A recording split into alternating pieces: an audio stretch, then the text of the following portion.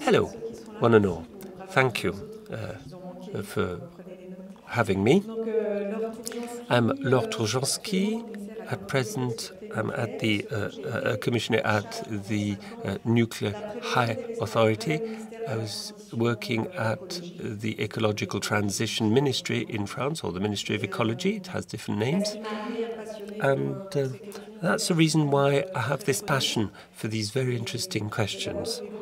First, I'd like to thank you for our debates yesterday, because you see, when you work for a ministry, what you do is that you roll out laws. The lawmakers develop a framework that has to be implemented. And in daily life, you tend not to look at things with a distance. The vocabulary you use is a bit different.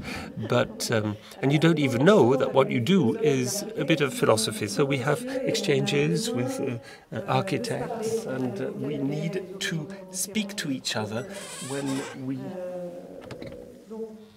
work for different ministries. On the basis of what was said yesterday, I thought I'm going to read again my presentation, and the whole point is that during these 30 minutes, I'll try and explain the role of the state to prevent natural disasters. I'll use a special lens, which was the lens I knew, which is that of major natural disasters. The word major is interesting, and what I did was not what the state usually does, because when we say major disasters, we say that people's lives are at risk, and that's important. That is, we work on all types of risks. Usually we tend to think about flooding, which is quite frequent because it might happen everywhere, but risk prevention is much more than this. We work on avalanches, on volcanoes, on hurricanes, on fires, so that's something to be remembered. And conversely, there are topics for which we don't use the same tools. It's a different ministry or department in charge. For instance, the level of water in the rivers, or the swelling of clay. So major natural disasters, something that might kill people. I know it sounds very technocratic, but I decided during my first part, since I'm a technocrat myself, to take this stance. At the risk of being a bit provocative, that means that as far as major natural risks are concerned, and as far as other risks are concerned, there's this partnership at the ministry, and we don't do everything for the other ministries. We work with town planning and construction. Yesterday, one of the speakers who delivered an excellent presentation on giants said that what kills people is not the earthquakes themselves, but construction. And then there's also the water department and diversity department. And so we work with this department and service as well. They're very important. And we have a whole spate of other units and departments at the ministry, and there's a Canadian in the room who did the same in Canada this tour. That is a civil security unit. If we protect human lives, we help the fire brigades, and also the insurance unit at the Ministry of Finance, and also the overseas services and departments and units. This is a map of France, but natural disasters in France have an impact on mainland France, but also overseas departments. And then there's agriculture, flooding in farms, and also aquaculture. Natural disasters are like a trauma. When you lose buildings, you lose the archives as well. These are things that cannot be rebuilt. We've had friends in our departments who were really talking about the importance of prevention on heritage buildings, and the other units in charge of local authorities, because mayors have a role to play. I know it's a long list. It might be a bit frightening. I did it on purpose. And recently, a report was written up at the bequest of Fred Courant and the minister, And usually we say it's the Fred who works with Jamie in the TV program called C'est pas sorcier on the culture of risks. And the report was out in summer. And on such an important topic, we would need to have just one ministry that would cover everything. I don't agree with that viewpoint. I don't agree with this recommendation. When we have something that's complex, what's very important is to take different stances. I don't think that one unit can cover everything. So we have to discuss with other departments, and that's why I liked hearing about you and your concepts and what you said yesterday. What you think is exactly what I think.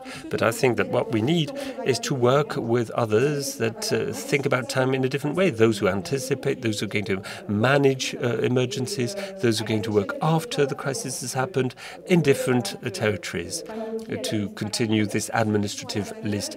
Those who are the very operatives, the architects and the town planners, and that is the Direction départementale des territoires. These are other departments and services that work with the prefect, and their role is to include all of these components, at least prevention and town planning and landscape planning. So this is our map. It is complex, but at least you have to work with others. You have to find other tools. You have to work with different time scales and space scales. This being said, what do we do to document the collapses and to prepare the refoundations? Regulation or prudence?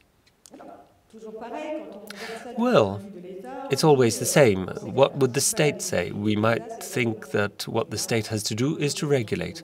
Now, usually, when I deliver a speech, I say, okay, there are two questions. Where does the money go, and what would the law enforcement teams do? Well, regulation can be seen as something that's top-down, that's imposed, that's something that's going to slow you down, will slow innovation down. Usually when I discuss with architects, I say what's very important is creativity and innovation. It's something that's ever-changing, whereas a regulation is a law that's set in stone once and for all. So you have the right to invent as long as you stay in the framework.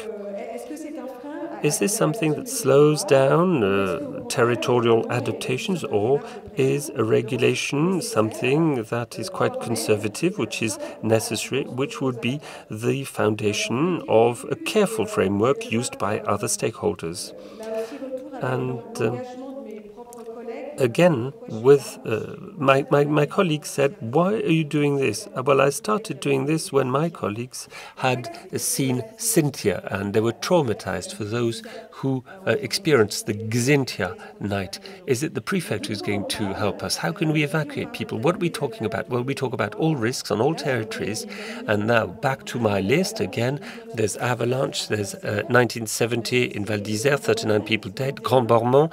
There's landslip as well, and the floodings in Nîmes, 11 dead, and Vaison-la-Romaine, 92 and 56 people who died, and the Aude flooding, 15 people died, etc. So this is the reason why I do this job, and we do this in a conservative way. I was there in 2018, and I heard the mayors of Trèbes and Villegayenc in the Aude when they were saying, "Now what's happening is awful." But we were better prepared than in 1999, because the floods are never the same, but the territory has improved between 1999 and 2018. And this is a very important source of motivation. I didn't mention the hurricanes and the Xynthia storm. I'd like to talk about the Xynthia storm, because usually we think it's La Fosse-sur-Mer, that's what I said, 59 people who died. But the very same year, there were floodings in Le Var region, and as many people died as well. And this is when the risk prevention policy was relaunched again. There are stops and goes, and stops and goes. It's after a disaster that you're going to use other state levers or tools. So my first reason is to save lives. All the risks I mentioned will be impacted by global warming and climate change. This is probably what would kill most people, is an earthquake in the West Indies. We're working on that. We're happy that it's not happened yet. And we're not really thinking about those in mainland France. But if it's in Nice, in the south of France, it wouldn't be simple if we had an earthquake. This is something we're working on as well.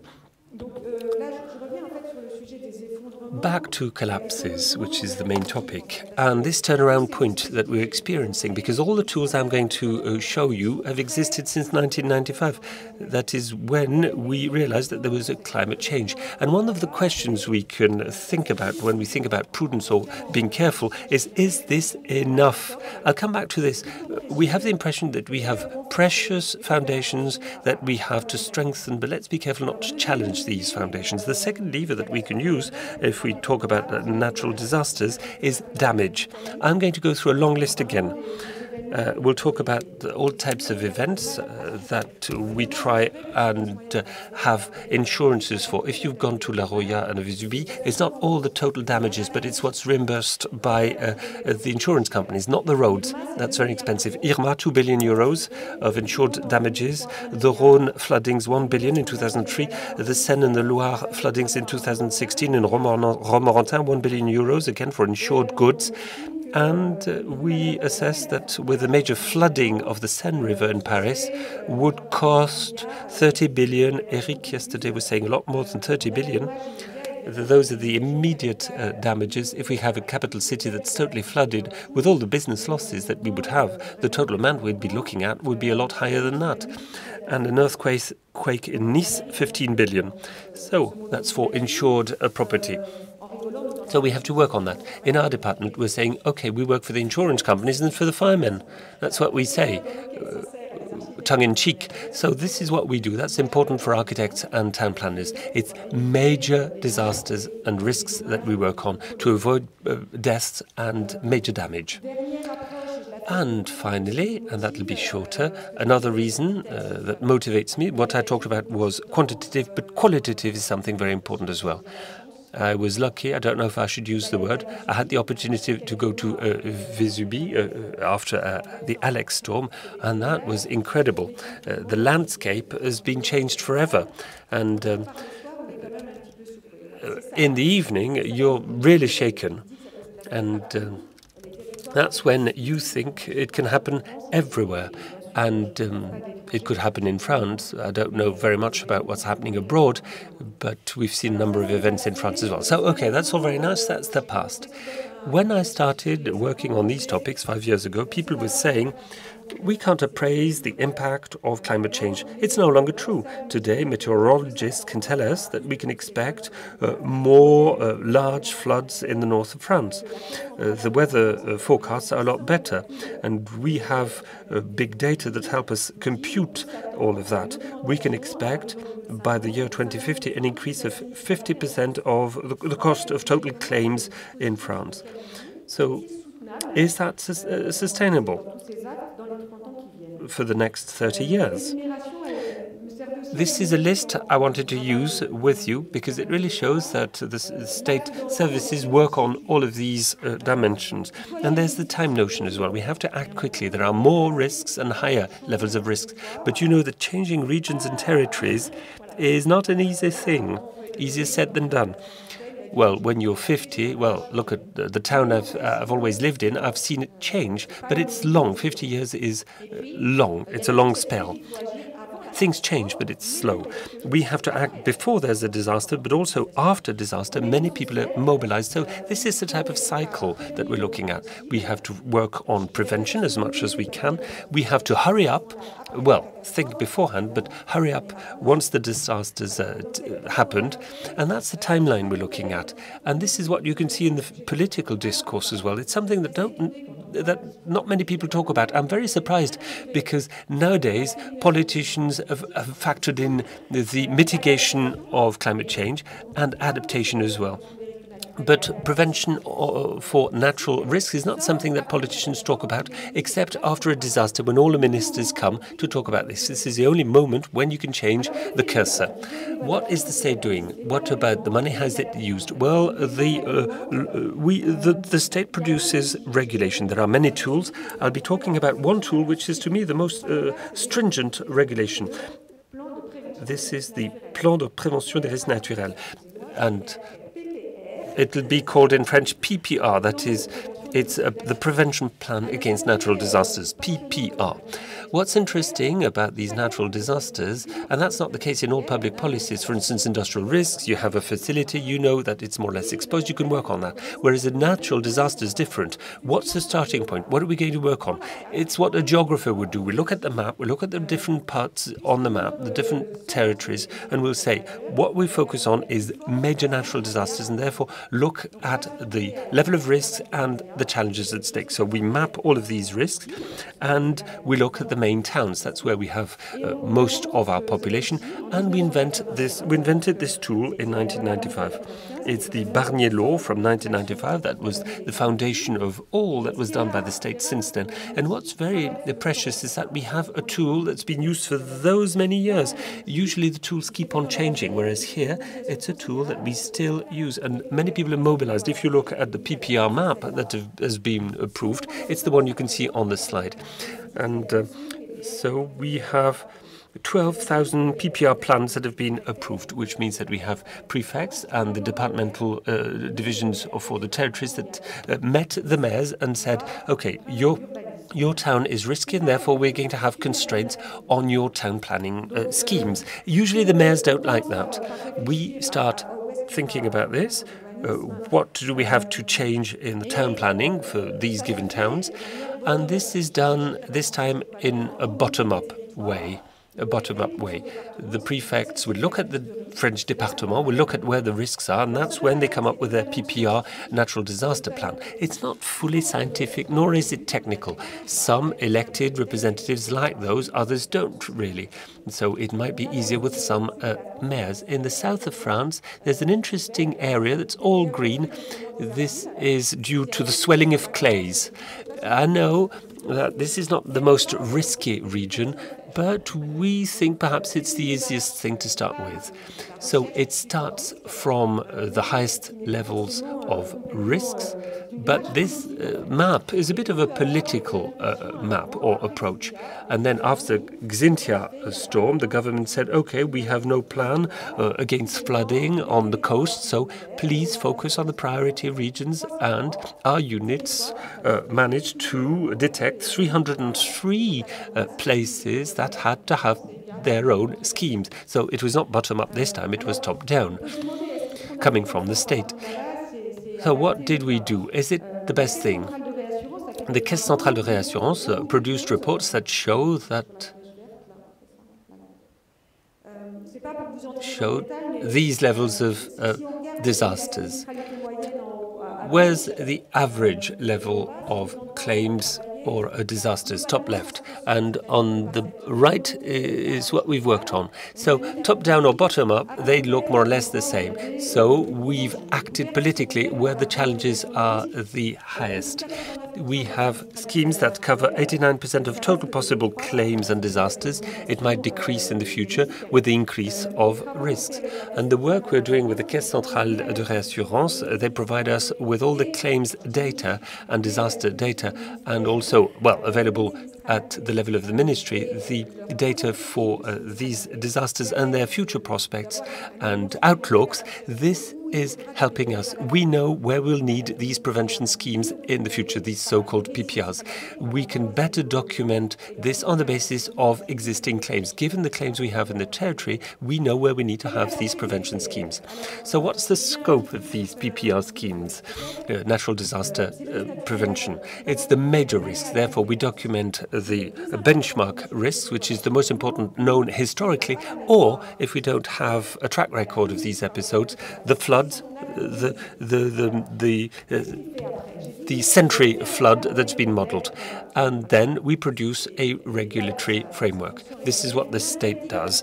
That is, it is going to be impossible to build where there's a high level of likelihood of a flood, but also in the areas where there's nothing that's been built yet. So we want to protect people from the natural floods that might happen.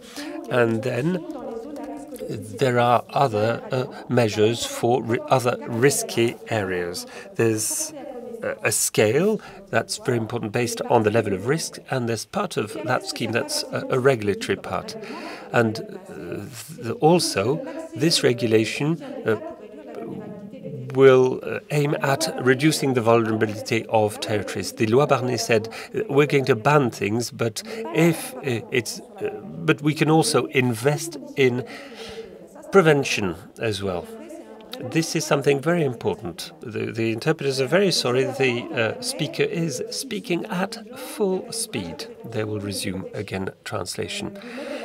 In addition, we invest to reduce vulnerability on buildings, and the objective being to have more resilient territories, the most exposed territories. But there are other dimensions that are less visible.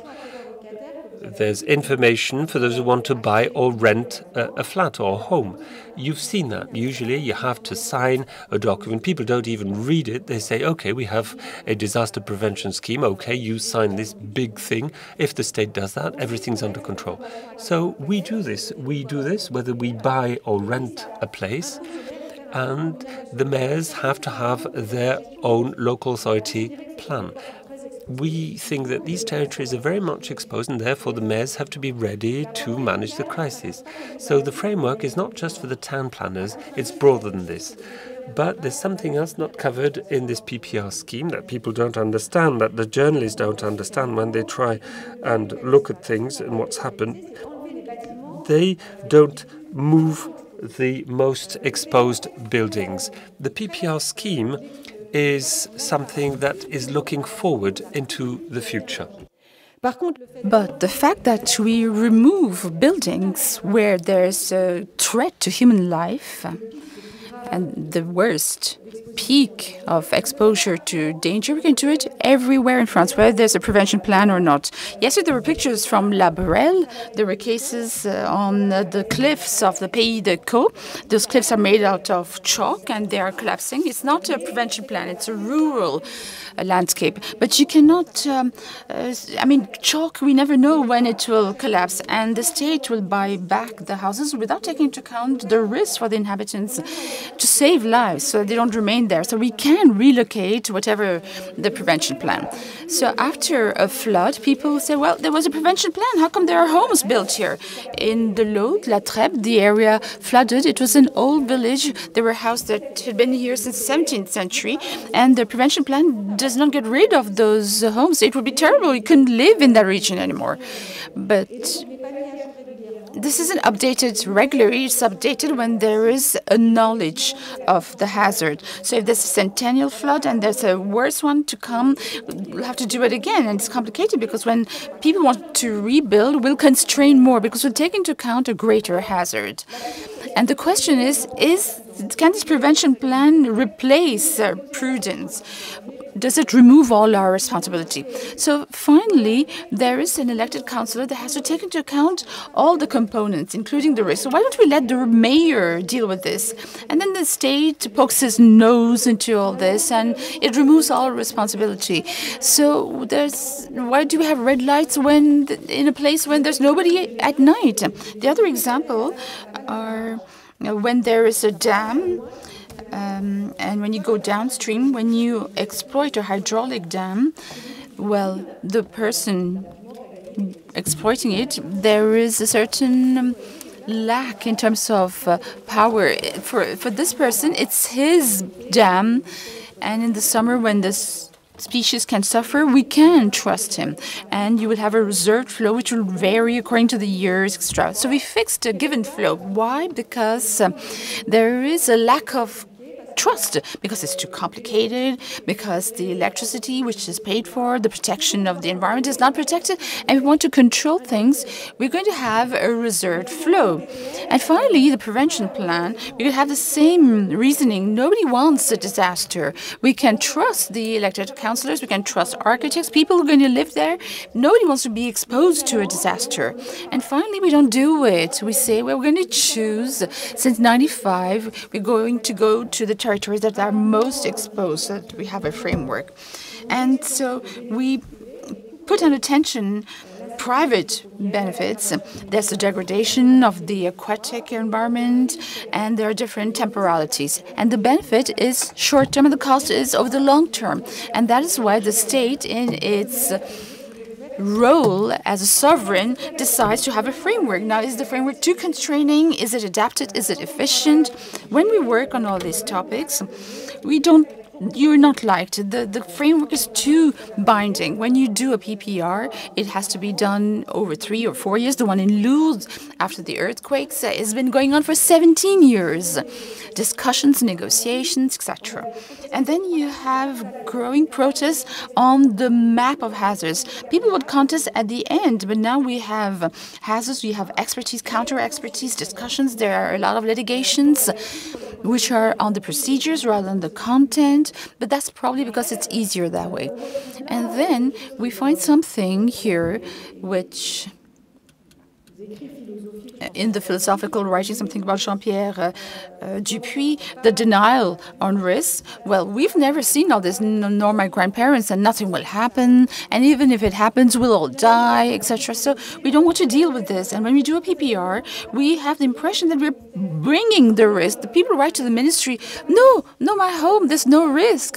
You bring the knowledge of the risk and not the risk. And so this position is quite funny. And some believe that it's a lack of trust, it's too constraining, and we don't need it. Others feel that it's not constraining enough. And here it's the insurance companies. The insurance companies ask us to cover the entire territory of France with prevention plans. And it is probably not relevant and it is not graduated as it should be. They want a homogeneous framework over all the territories. They want us to review the prevention plans regularly, to use the former prevention plans, which are more permissive. And there's a question of climate change in the prevention plans, and that's more complicated. The only PPRs where we integrate climate change is marine submersion, because we have an idea which is scientifically documented about the increase of the level of the sea. When you ask the hydrologists studies on a watercourse to work on the flooding of the river, will there be impacts because of the climate change? They cannot tell us. So it's very difficult to constrain the urbanism on the possibility of a change in the water flow. So right now we're not doing that. Maybe it is insufficient. It's a foundation, but it's through successive reviews of all this that we will be able to update all that. And then the other element, why our PPRs are not binding enough, the opinions of the environmental authorities. Well, they say, well, you've done a PPR, the environmental authority looks at everything, the impacts on biodiversity. They do not reduce the impacts on the territory that has happened. And to be totally transparent and honest, that's what I like to do, the fact that we prescribe reductions of vulnerabilities on habitat, we don't control that. We don't have the means to monitor all that, and we don't have the financial means. If we had prescribed works to reduce vulnerability, and if you don't do it, you will be penalized. Your insurance will cost more, etc. So it's a support approach, a kind of framework approach, but not a monitoring approach. So if some people feel it's not enough, others too much, well, it's good to be in the right middle. And then we can look at the efficacy of all this. And I try to look at the smartness of these prevention plans. And to pay a tribute to the former speakers, I'd like to flag something. Well, as I said, it is not a very binding approach.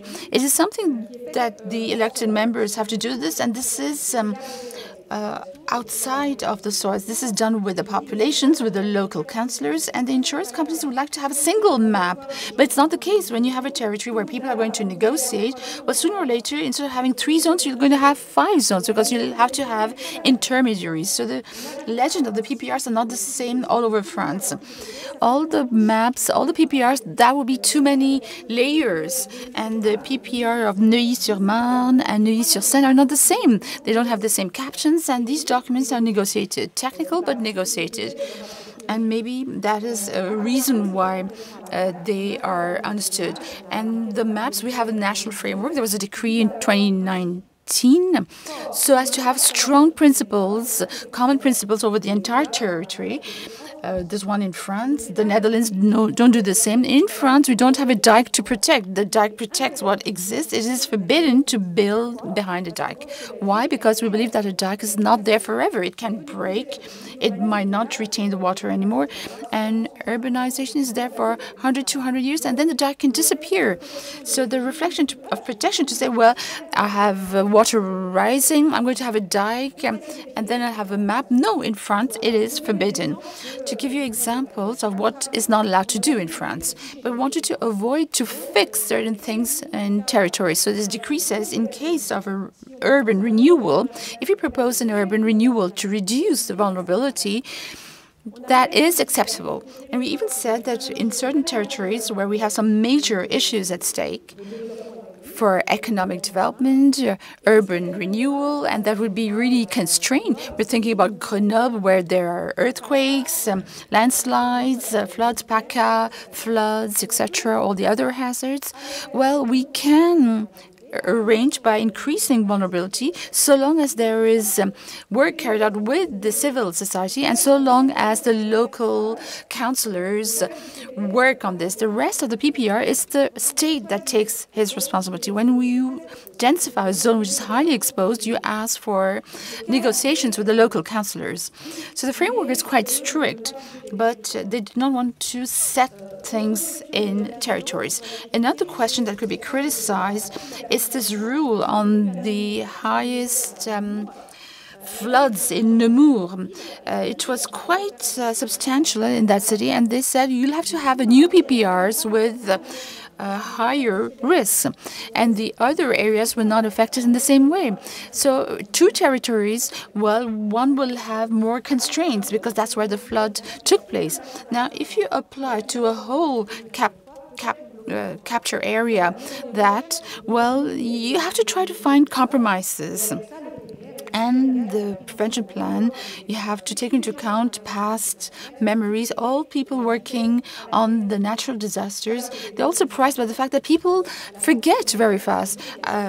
For relocation at Faute-sur-Mer, people had to go on their roofs and the firemen had to collect them from their roofs. But they don't want to do anything about it now. They feel that it won't come back again. And to measure efficiency, maybe I'm really running past my time, we can wonder whether we can measure efficiency. Well, is it based on the value of the buildings? We do not see the value of the buildings. If you reveal that the house can be exposed, you fear that the value of the house may go down.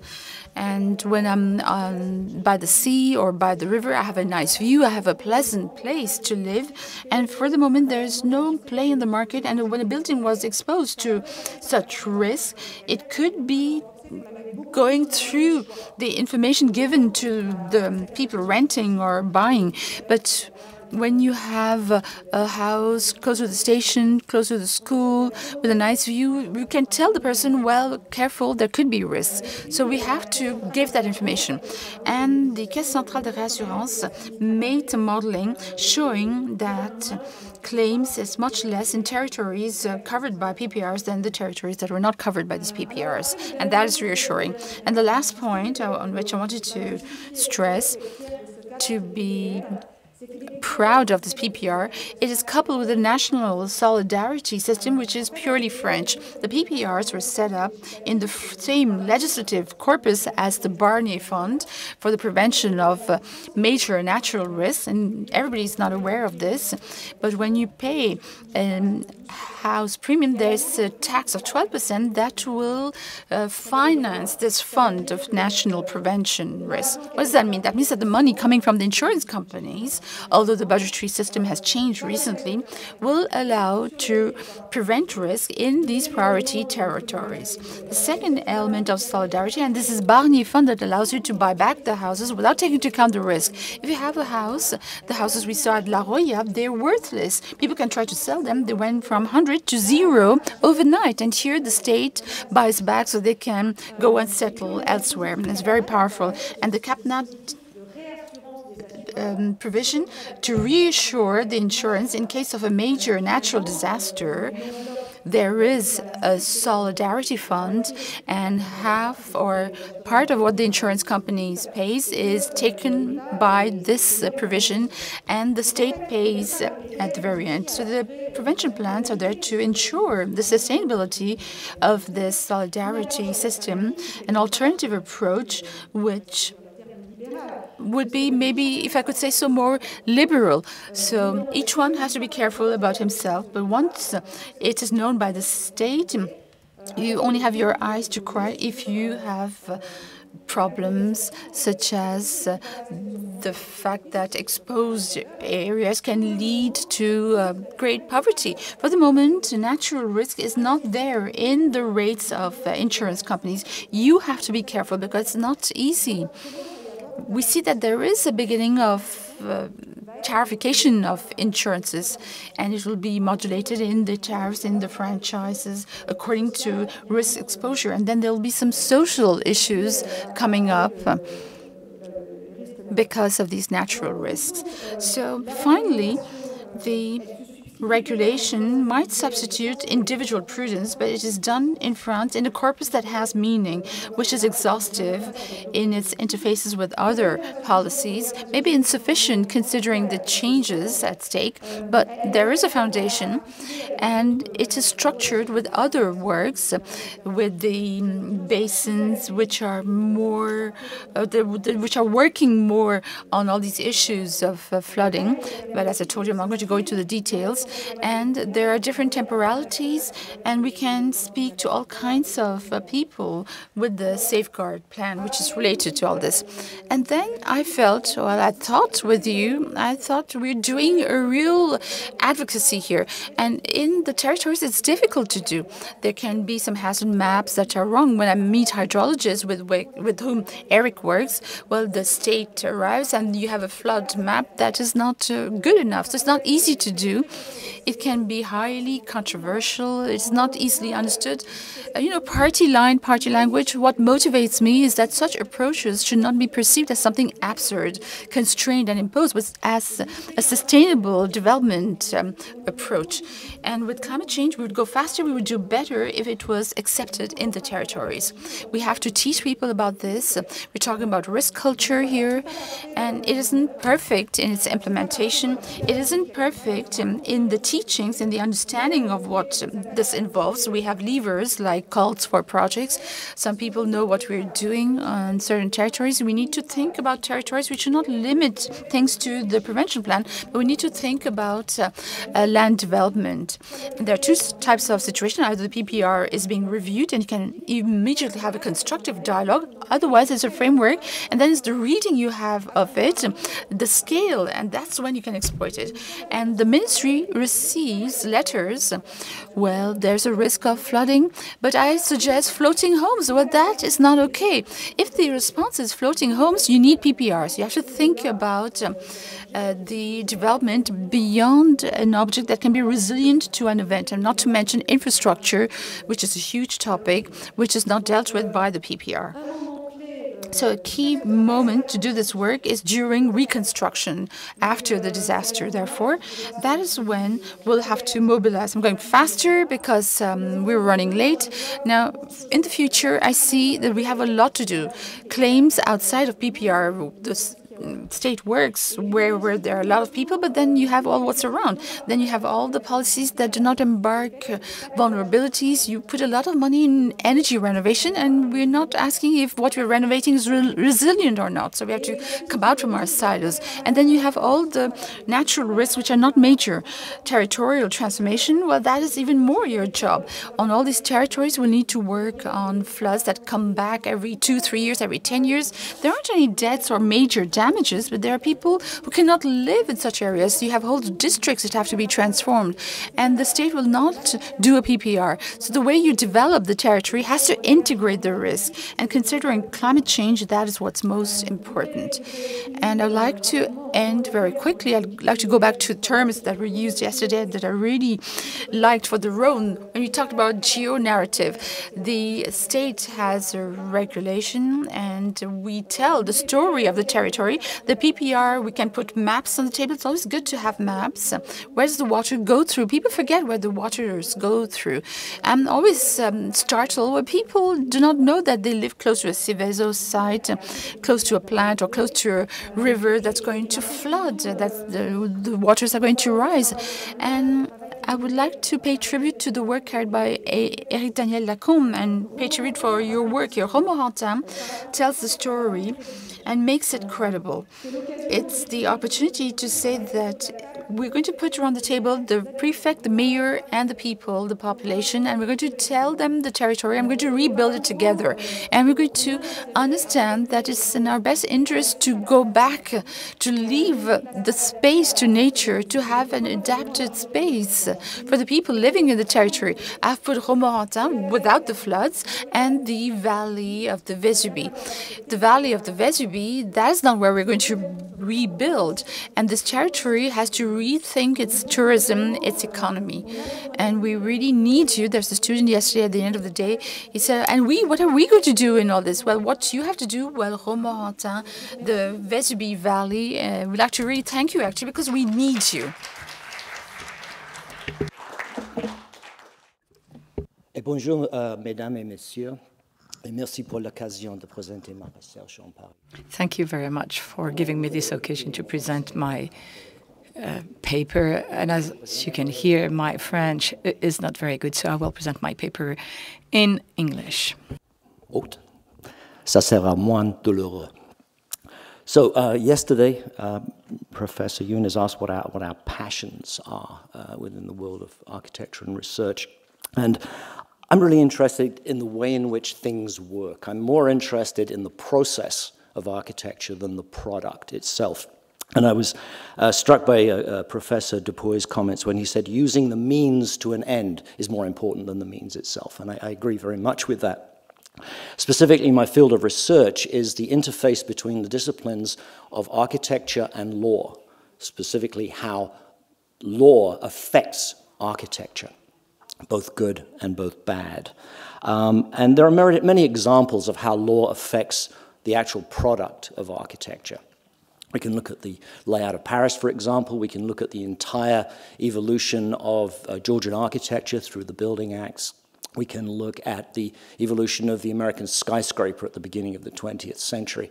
Again, it doesn't interest me as much because it's just how law affects the final product. I'm much more interested in the process, which is why this conference, this colloque, interested me, because the process of urbanization is a critical issue as it affects my major sense of passion, which is the health and the quality of life of the people of this planet. So the context of this particular paper, then, is the situation we find ourselves in. The current population of the world is approximately 7.6 billion people. That's going to rise to about 10 million by the year 2050. And it will go up, it will increase.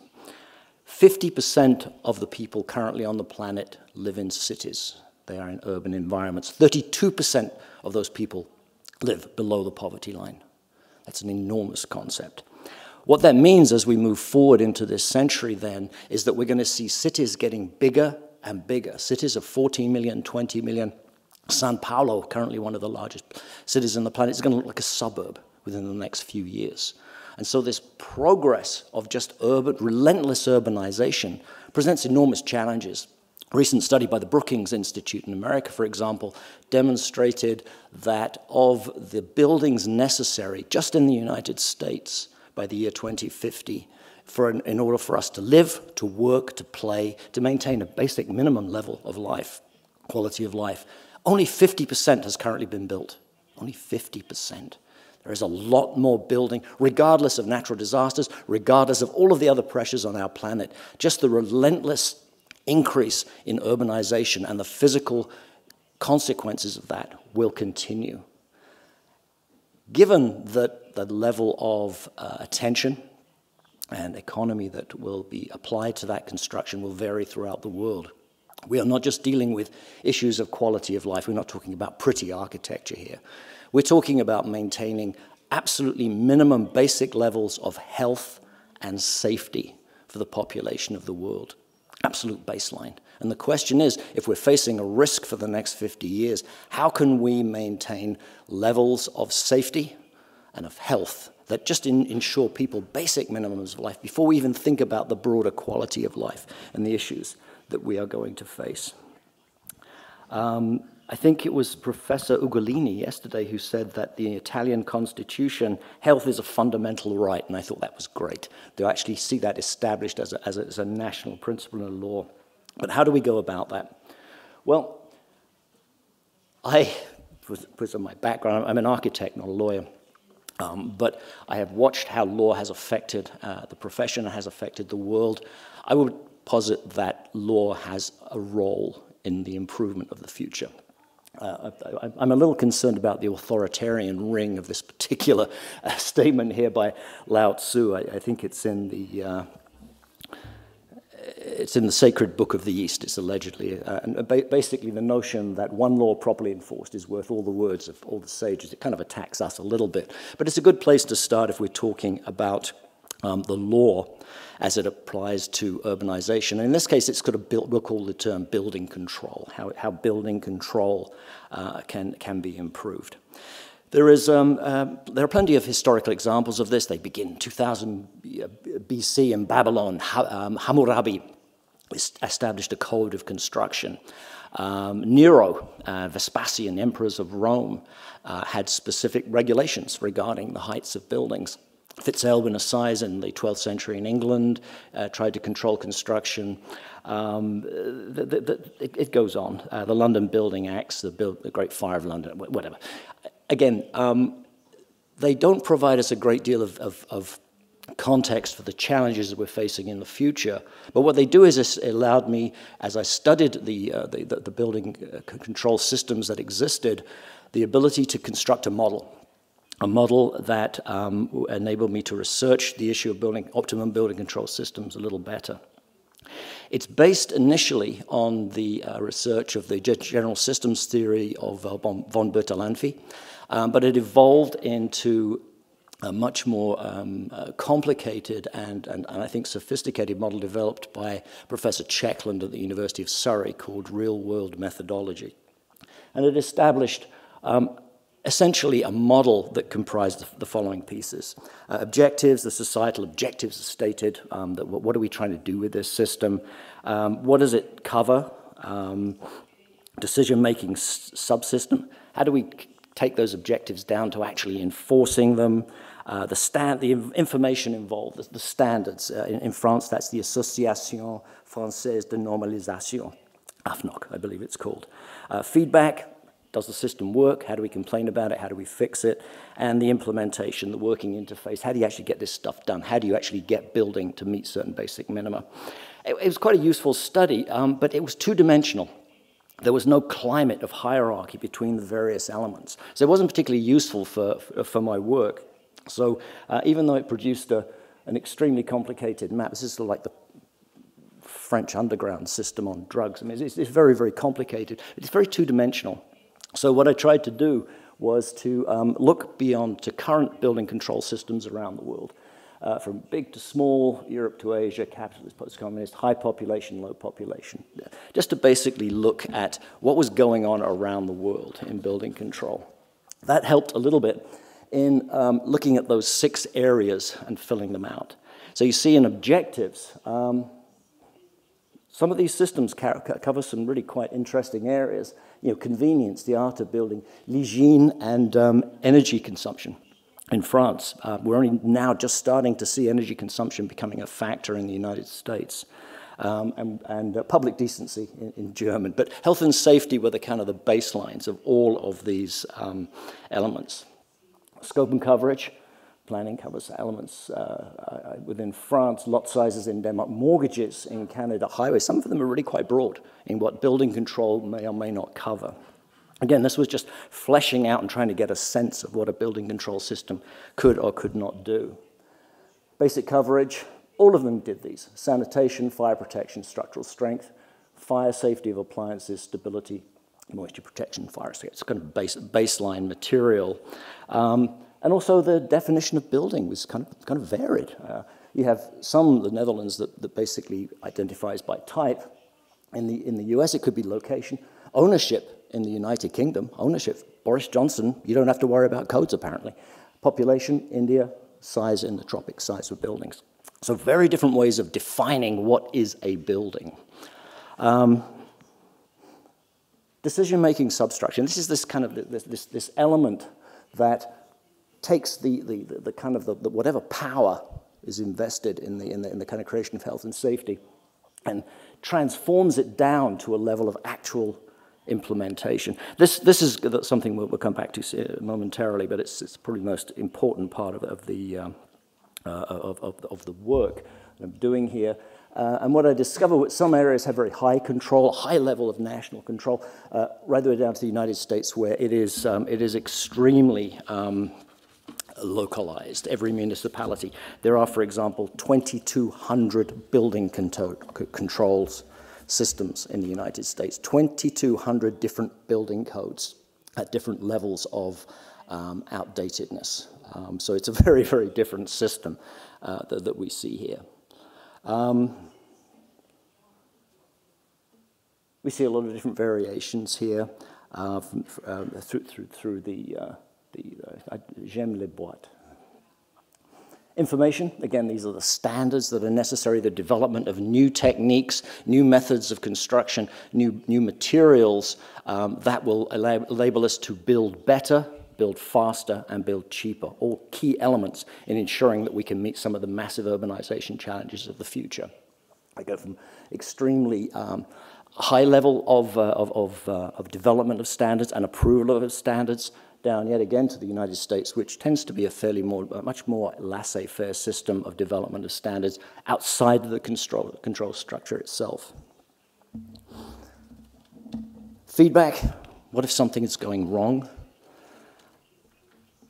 What if we have to appeal? What if there are complaints? What if we have questions about it? How do we fix those? Again, they're different frequencies. Some countries work at a very high level of frequency, where those feedback loops are at a national level. Some at a very localized, almost kind of word-of-mouth level. Okay. And finally, implementation itself. Language varies from the very legal. Building codes in the United Kingdom are written because they're parliamentary acts, and therefore they're almost unintelligible to normal human beings. They're very legalistic. Whereas other codes are written in very, very simple, ordinary words. Build like this. There are some downsides to that, as we'll discover, but there are also some really good sides in getting things built when you can understand the rules. To cut a long story short, as I explored these variables, what became clear was that the decision-making substructure, the bit that controls it, within the middle, from enabling to implementing, really affects all of the other elements of this building control system model. The difference between higher level and lower level of control will affect the information, how quickly new information is filtered into the system that can actually improve or actually diminish. Remember, putting information directly into the system is great if the information is really good. You take a look at if you saw the tower block disaster in England of Grenfell, where a material was approved, a cladding material, it was approved, it was used a lot, and it was discovered that it had major fire retardant deficiencies, and just basically blew a building, 85 people died, but there are still hundreds of buildings in England using that technology that was approved, which are now going to have to be changed. So very fast implementation of information is not always in the best possible advantage. But that will affect information dissemination the most. It will affect feedback, how quickly you can get bad information, good information. Yeah, this really works. Let's do more of this throughout the entire system. Remember, we're talking building on a mega scale here. And also the actual implementation itself, how you actually get things done. Consistency has a great deal of advantage in making sure that things get done, things actually get done. Again, the words don't necessarily mean anything if they can't be carried through into action.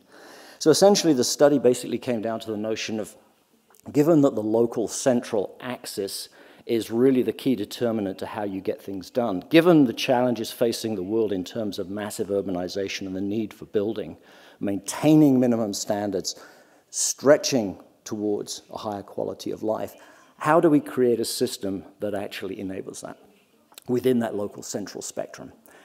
And I agree with your point that just massive centralization is a terrifying concept and not the answer, but because there are actually local advantages.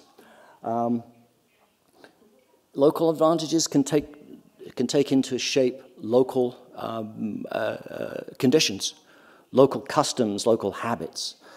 You want a system that evolves and can actually work with various groups of people, that is not kind of a monoculture. You can write them in languages that people can understand. Simple, technical, basic language. Expertise is less necessary. That's not a bad idea. The future of the world will not be determined by architects, trust me. It will be determined by everybody working towards similar goals. You don't want everything to be worked at a level of expertise that only the experts can take care of it. It won't get done. Timing, cost. You want this to be done as fast as possible. You want it to be done as cheaply as possible. And so you're looking for ways in which local conditions can help to attract that. Frankly, that can actually take place. Like if you've got an appeal and it's to a person standing over there and they say yes or no, that appeal's done. If it's like in the United Kingdom where an appeal has to go through the system of the courts, it's going to take you the rest of your life, well, 2 years. It's going to take a long time. It's not a way to get things done fast. And then the infiltration error, as I mentioned. In the situation of Grenfell or in the United States with Champlain Tower, when something collapses, the mistake that allowed for that could well be in many, many other buildings, many other parts of a city that could result in wide-scale collapse. If you're just doing something locally, the collapse will be limited, the damage will be limited. There are some advantages to that. As, of course, there are advantages to the centralized system as well. And again, we're not talking about individual buildings here. We're talking about mass construction, huge amounts of construction necessary. Codes themselves, a single code enables the ability to have a universal understanding of what the code actually says. That's a good thing. In the States, with all of these different building control systems, you are constantly trying to work out what each municipality is actually doing. They use model codes, but half of them are out of date, or they add stuff in. One thing you can't do with a centralized system is allow local influence to be able to be a factor. I have a number of cases where in some areas which, say for example, have a plastic pipe factory, you will discover that the codes require, guess what, plastic pipes. With a centralized system, and they won't be the cheapest, and they won't be the best, but they will actually help the local economy. That's not a good criteria. So basically a system will actually eradicate that kind of level of local influence. Standards, acceptability, yeah, you want to be able to get new innovations cheaper, faster, better into the system as fast as you possibly can, with the caveat that that checking has to be really good to avoid some of the problems we've seen in the past few years. Feedback faster. Yep, if there are mistakes, if there are problems, if there are questions, you want to get them solved as soon as you can. You don't want to be hanging around waiting for decisions. Things have to keep moving and have to keep moving fast. The operation, yeah, if there's one system that people know, the actual implementation, the actual building control officers, the people who have to do the work can all be trained to the same standard. And I'll finish on that point in a second. So on balance, as I studied these systems, my sense was that a centralized system actually has greater advantages to a localized one, given the massive pressures of construction that will face the world in the next few years. Which is not to say that a unified singular system doesn't come with serious problems, and it does. It's just probably the lesser of two evils. I would therefore suggest some optimum attributes of a centralized system, which are both drawn from localized systems, but they're also drawn from some very effective systems around the world that might ameliorate some of the issues that we've talked about here. The first point is that the code should be written in the technical language and not a legal language. Codes are for helping people to understand how you build things that are healthy, that are safe, that provide quality of life. They're not about maintaining a legal premise for discussion within a parliamentary building. So there has to be as technical as it possibly can. The Svensk Byggenorm in Sweden is probably one of the better written codes in the world today.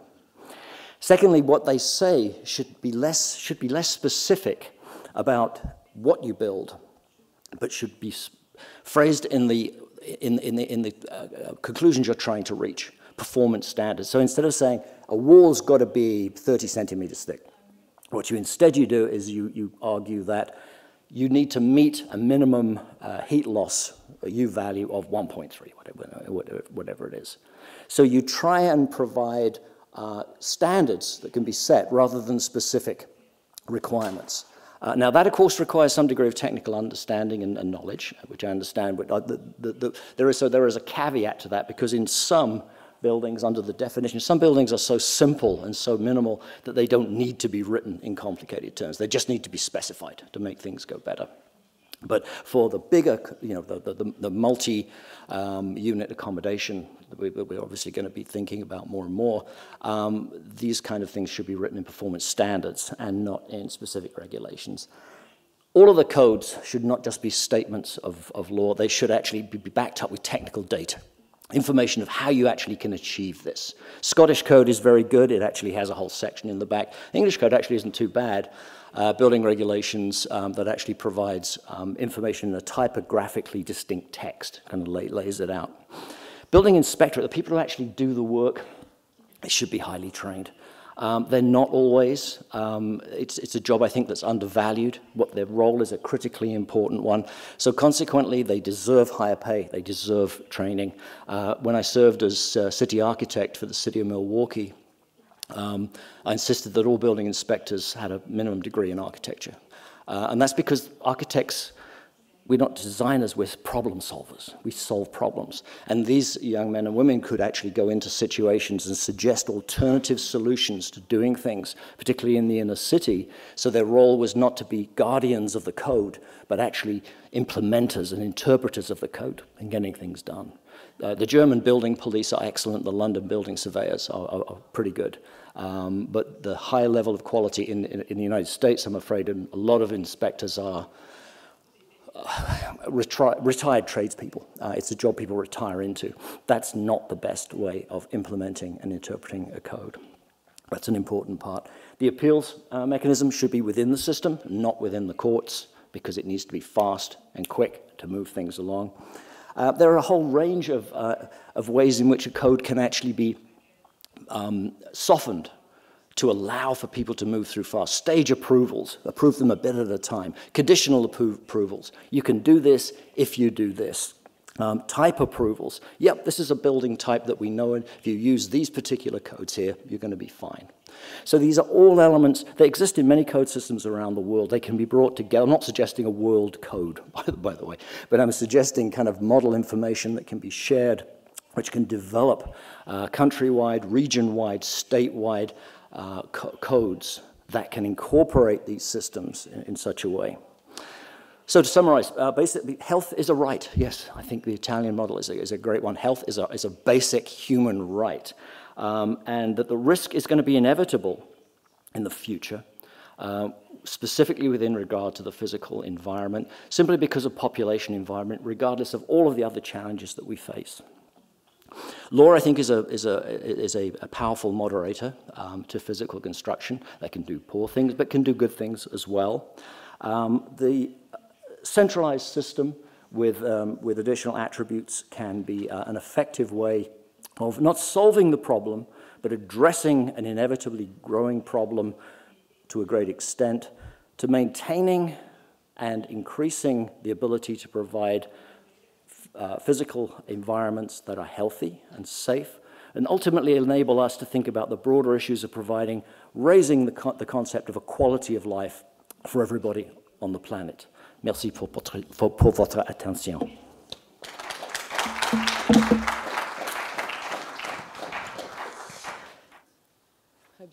Merci, bonjour à tous. Thank you. Good morning. I'm an architect, a practitioner. I teach at the Architectural School of Nantes and have a PhD in contemporary architecture as well. And I don't know if there's a link between my presentation and what we said this morning, because the scope is so wide, and perhaps a link as well with what we said yesterday, perhaps. And to start with, since we're talking about the language of architecture that links up people, there's two things I'd like to say. First, we have 8 people in our agency, and what I'm going to say now, what I'm going to show you is the result of a group approach. It's nothing personal. It's work produced by a group. We all share the same passions for architecture. And the second thing is that more or less all of us are teachers as well. And yesterday, a student asked a question. I think I got it right. The question was, well, given all the risks we're talking about, that we've been talking about since yesterday, how can we act? And you know what I say when I'm with my students, and these students are 20 and they've lived 2 years of COVID, I say it's very complex, but we have the desire to do things. And also, I wouldn't say that they feel despair, but they want to know how they can act in a tangible manner. And I hope I'll manage to answer that question, if we have some students in the assembly today, that there are many struggles, but we want these struggles to be happy struggles. This is what we try and do at our agency as well. Alors, je vais commencer par une citation, en fait. Alors, on est dans le Haut Atlas marocain. Dans les Aït Bouguémez. This is Aït Bouguémez in Morocco. As you can see, this is a land architecture, an earth. The buildings have the same color as the mountains. And Augustin Berg, to start with, who lived in this region. Jacques Berg was his father, and he was specialized, of course, in all of that. And this is the quote. The problem with modernity is that we lose sense of the deep meaning of landscape. In the human societies, before anything happens that looks like modernity, ordinary practice leads to nice landscapes. But in modern societies, it's the contrary that happens. Ordinary practices lead to something that's ugly. And therefore, what's important is to protect the landscape with special measures. In modern societies, people usually think what is ugly is where they live daily. But when they can, they're looking elsewhere, time-wise, or to settle down different landscapes that are nicer. This is why in rich countries there's massive phenomena such as tourism. And therefore, we have to be paying attention to the landscape as such. A landscape which is embodied by photography, the cinema and TV, without talking about specialized studies. The problem is the divergence between this ability to appraise and comprehend the landscape on one hand, and on the other hand, the ordinary behaviors that destroy the landscape. This difference didn't exist in the past, but then could be turned into a landscape thinking process. End of quote. So there are two worlds, the Western world that we work on, and another landscape which is a vernacular landscape. Next image is the landscape we're faced with.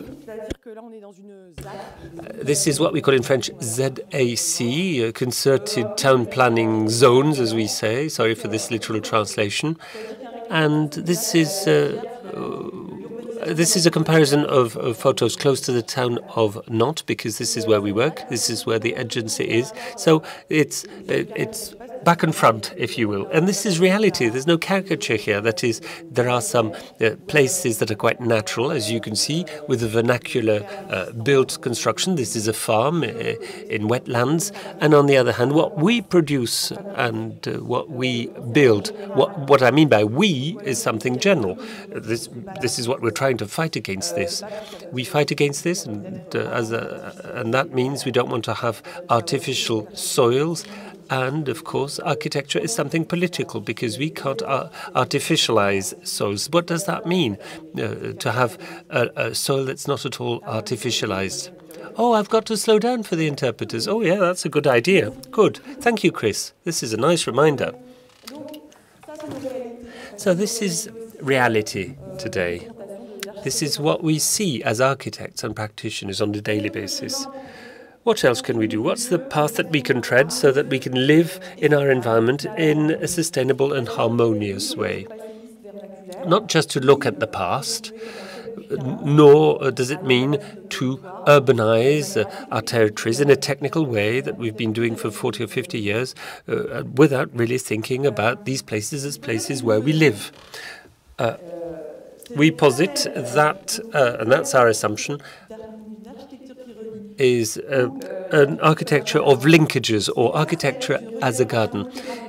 It is not about injecting more nature in architecture, but it's a metaphor to be opened up on third landscapes that Gilles Clément described in a manifesto, which considered that these third landscapes are fragments in a planetary gardens, that is, all the places where people don't live as refuges or places for biodiversity. Conversely, all the interesting places where human beings are lead to a poorer type of nature. So let's think about the future architecture, which is anthropized by definition, and these third landscapes where we have living beings, and that's how we can think about living in the world on the basis of accepting diversity. And this is what we try and remember for all of our projects, large scale or small scale. We focus very much on where we live. It can be homes, it can be for living units. Architecture can be seen as a relation or link. This very much echoes what we said yesterday in the afternoon. That is a mode that's topological rather than typological. And this reflects a garden, that is, to accept what spontaneously springs and the plurality of things, thanks to which we can ensure biodiversity in the places where we live. A garden is a place where we take care of things around us, and it changes by replacement, movement, and it's ever-changing. Thinking architecture as a garden is to think that architecture could be evolving, we could buy into it, we could own it, not as a finished product, but as something that's always changing, something that's based on time and that establishes links. The conceptual process that we're going to show today is more or less the guts of what we do, and we'll show you some of our achievements, where architecture is seen as a garden. And we've used several themes and variations that we could call poietic. First, spaces and places, moments and movements, and soils and thresholds. These are plays on words in French. Anyway, these are sort of three themes, and then Catherine and Raphaël Larère, I'll mention them, in a book called Penser et agir avec la nature.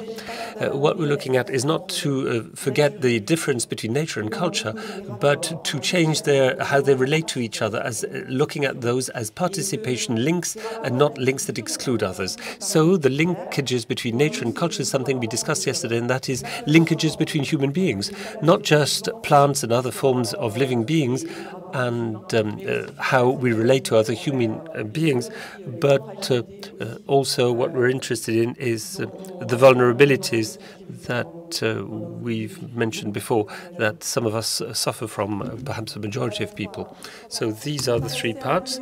We thought that they're interesting ideas. I know I haven't got much time. I'm not going to give you all the details, but the whole idea is to try and come up with theories and philosophical concepts connected to ecology and phenomenology, and the two, I think, are very strongly linked.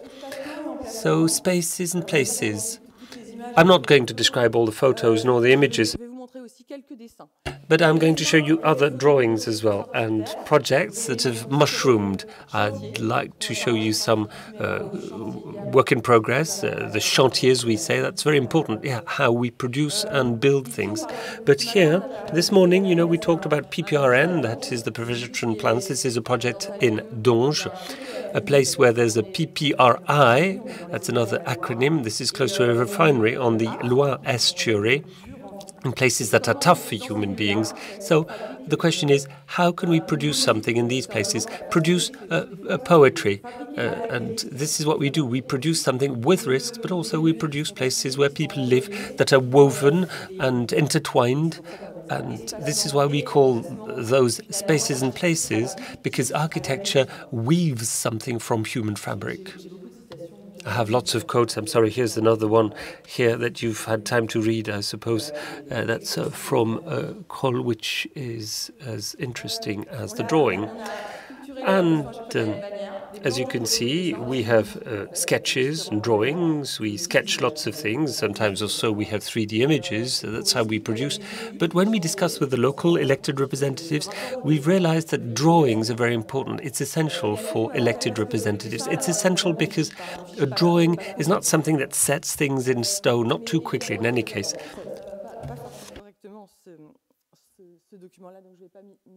Well, maybe you can't see this on the drawing here, so I'll skip this. But anyway, the notion is that of spaces and places. So we look at the context. Look at the context to start with. Sometimes the context is in the middle of a small village? What about the built structure? How can you build on top of what already exists? The students talk about this, what is already here. It's a paradigm shift. In the past 10 years, we've seen this. We pay attention to what happens around us. Sometimes the context is a building, old, ugly, 1980s building, but it's here in the built structure. So what can we do? And you know, the best thing in terms of ecology is not to destroy everything and to do with what we have already. What we have, that is, with poetry as well, and the technical knowledge that we have.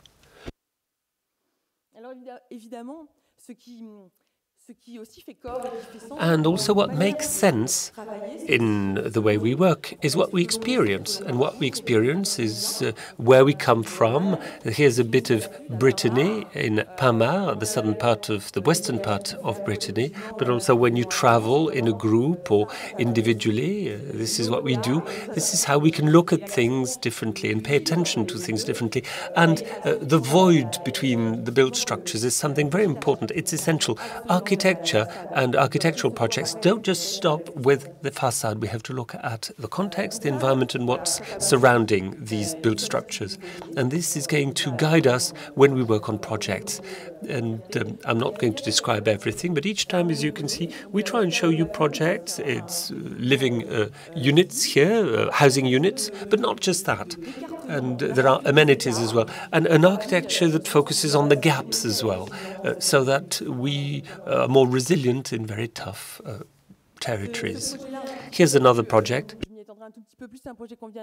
And this is a new project, 50 housing units in a former barracks in Nantes. And the objective is that the first housing unit, nobody was using the barracks, and there were big walls around it in an urban fabric. As you can see, there are houses in the background. The objective for us was to have a street with collective housing units and homes on the other side.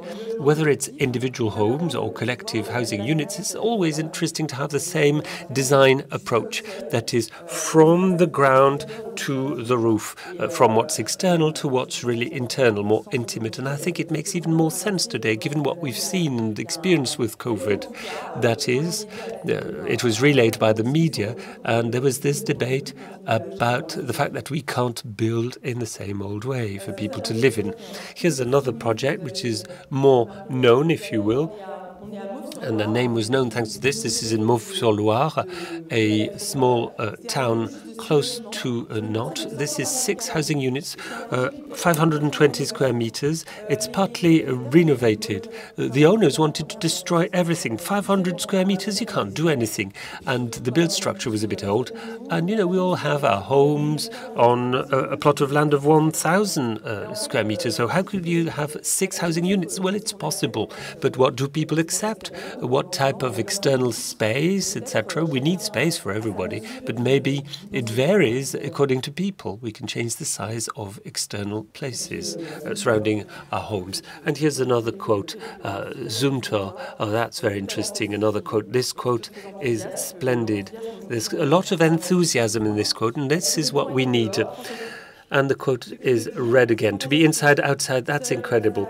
Therefore, small openings are essential, and the imperceptible transitions between the inside and the outside, a feeling of the place, of concentration. Well, all of a sudden, you feel wrapped and connected to people or as a group. This is when what's important is individuals and the group, what's private and what's public. The interpreters are sorry for this awful translation of a splendid quote. And now, moments and movements. We think that architecture is about that, moments and movements.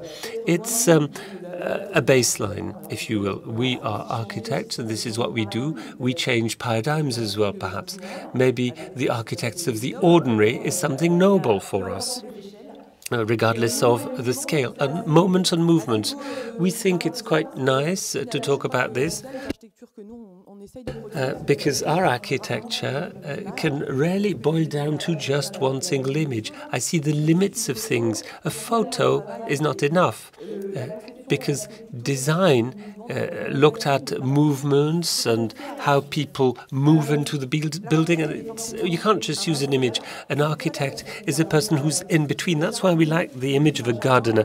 A gardener is going to produce a garden, and the garden will have to be cared for. You'll spend time in your garden. And for us, it's those who live here who will be caring for the building. We take time for design. That's very important. But then we hand the project over to those who are going to live there. And it's a living thing. So our projects are quite sober, I think. They're sober because we want people to change it into something that's very messy. But it's not a taboo. And the inhabitants wonder about this. They say, can we leave our mess there? And we say, yes, of course. On the contrary, you can do what you want. Here's another sketch. That's an ongoing project. And it is a project. I'm sorry about this. I hope you can see this. But this is more or less like a survey of a garden. Augustin Berg called that engagent. That is a link between the interior and the exterior. And here you have the drawn objects. I'll go back to this at the end. And to talk about the moments and movements, I will quote Jean-Christophe Bailly, who's a thinker, a writer. He's very much aware of our landscapes, but not only, and also with what is habitated. Habitat is not only being at home within a few walls. You have to project yourself outside of the walls, between them, between the labyrinths. There's a question of identification and sharing. The house is not a place where you hide in. It is a place where you can open up, and man can fold in and open up. And he's not the political animal of Aristotle's, nor a person living poetically like Hölderlin, but he's a citizen, and he has the possibility of the germ that he has in front of him, and a whole field opens up. So that's also another idea of what we can design. So these are the drawings we're working on, because every day we work with a large spectrum, with either people who agree with us or not, with land developers, people who urbanize cities. And so sometimes we have to tell them stories, and sometimes it works and sometimes it doesn't. But whatever, Chris was talking about the importance of the narrative, and the narrative is decisive also.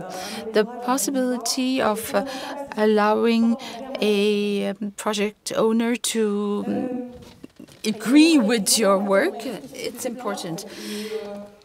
So all this is very moving, and when I'm not exposing the perfect world to you. Every day at the agency we keep fighting. We can't build with the costs we have. Sometimes some homes are not made, and we fight with politicians, with private owners, but so long as there is discussion, there is hope. And each time we design, we have to bring in what has meaning for us. So here are a few moments that we've shared in the agency. There are different, of course, there's the architectural school where we teach, where we all work, and that place is absolutely exceptional. Exceptional because it's a support for us, for the students, for the whole vitality for the students and the place. And yesterday we saw it with Susan Stature. This is Uncle Tom's City in Berlin. And that is one of the trips we had at the agency. The architecture is very sober, very simple.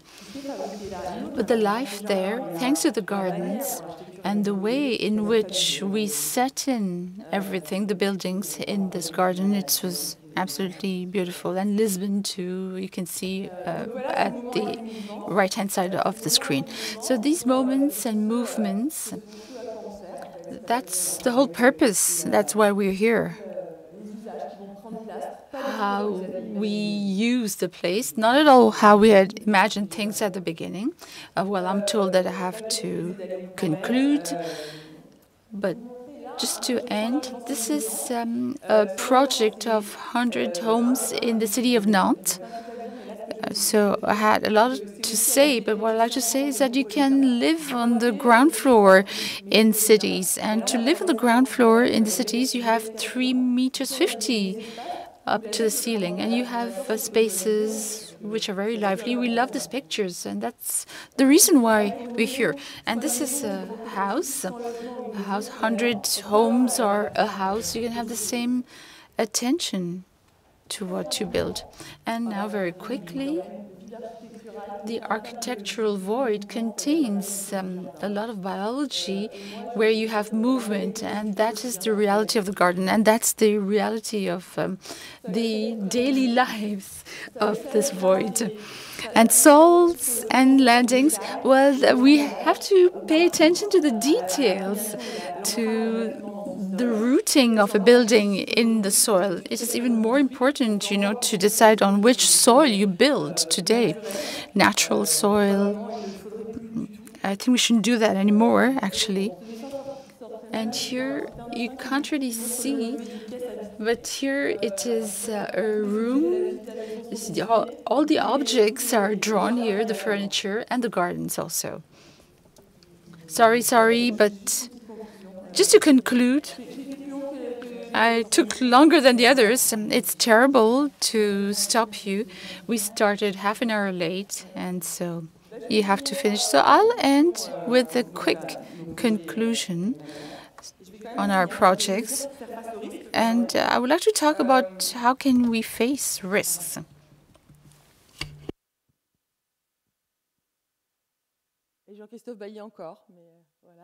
And here is Jean-Christophe Bailly. And I'll end with this. The technician contemporary civilization in which we are, where we have our own limitations, is accelerated model of development, a determinist area, denying diversity is not bearable anymore. Our contribution to face such global issues like climate change, loss of biodiversity, the increase in inequality, we have to interpret that in our daily work. She's reading at top speed. So you have architecture, you have gardens, there are complexities, there is a multiplicity, and that is the condition to urban diversity. That's how we imagine architecture, as a garden that can be transformed. It is not a finished product, but it's a slow progress, a process in time which links up people. Thank you.